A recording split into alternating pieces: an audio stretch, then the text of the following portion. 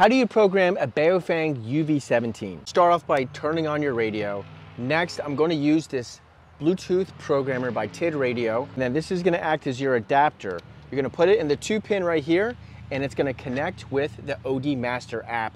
The Bluetooth right there, and we're connected now. This is where you're going to select your model. So we're going to go right here, and you're going to see if you go down, we have the UV17 Pro, and we also have UV17R, and there's a UV17 with the GPS. Once you pick your model, it's going to start reading your radio via the Bluetooth so it can pull out all the menu options. This is where you're going to actually program your channels.